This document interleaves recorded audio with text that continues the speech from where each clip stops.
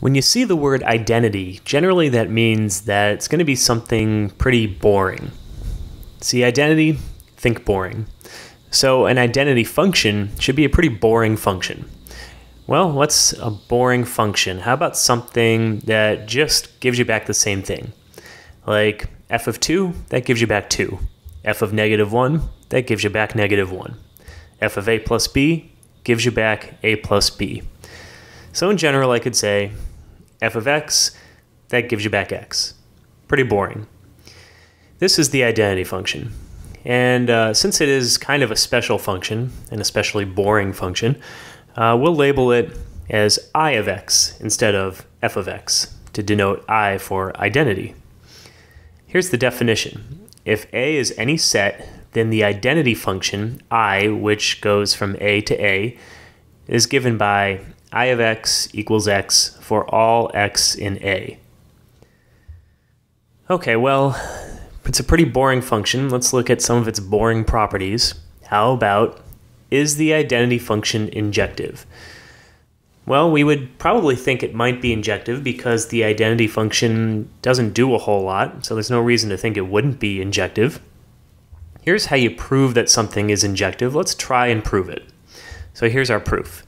And we'll start off by saying we're going to let I, the identity function, be given by I of x equals x. And I'm just stating that because it's the definition of the identity function, and I'll probably want to use it in the proof. Next, let x1 and x2 be two elements in the set A, and suppose that I of x1 equals I of x2. And where am I getting that from? That's going to be step 1 in the proof here, and I'm just restating this line, basically just copying it down, and instead of f here, I'm using I for the identity function. Okay, well, we're pretty much done. We know the definition of the identity function says that I of x equals x, so I of x1, that's x1, I of x2, that's x2. We have x1 equals x2, that's step 2 of the proof, so we're done. We can say that I is injective. Again, it's a pretty boring function, and it gives us a pretty boring proof. Okay, so we showed that I was injective. How about surjective? Again, we might suspect that the identity function will be surjective.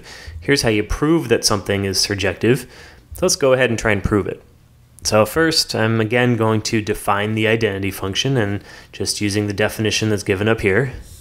And then I'm going to let y be some element in A. Now, if you look at the first step here, it says let y be some element in B.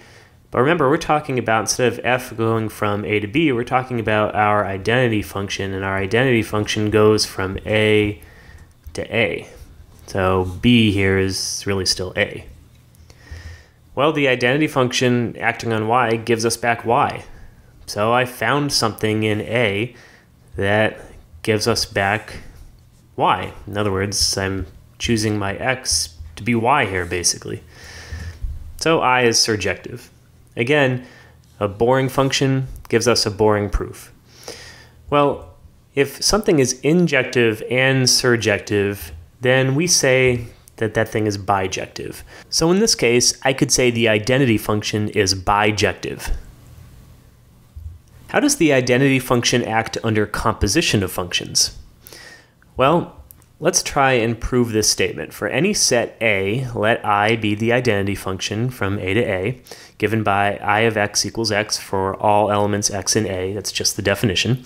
Show that for any set B and any function f that goes from A to B, we have f composed with I equal to f. In other words, function composition, in a sense, is kind of like the identity function, gives you back the same function. Here's a proof. Let a little a be an element of the set A, and consider the function composition f composed with I acting on A. So this is just a calculation. Well, f composed with I is the same thing as f of I of A, but we know that I of A is just A. That's what the identity function does. So this is just f of A. So that says that f composed with I gives us f. How do I know that? Well, here's f composed with I acting on some element A, and that gave us back f. acting on some element A. So in general, for any element A, this should work, so F composed with I, that gives me F. A similar argument holds if I reverse the order, I composed with F, and you can see how that might look right here. So again, the identity function is pretty boring and it has some pretty boring properties, but the notation for the identity function does come in handy later on, as you'll see.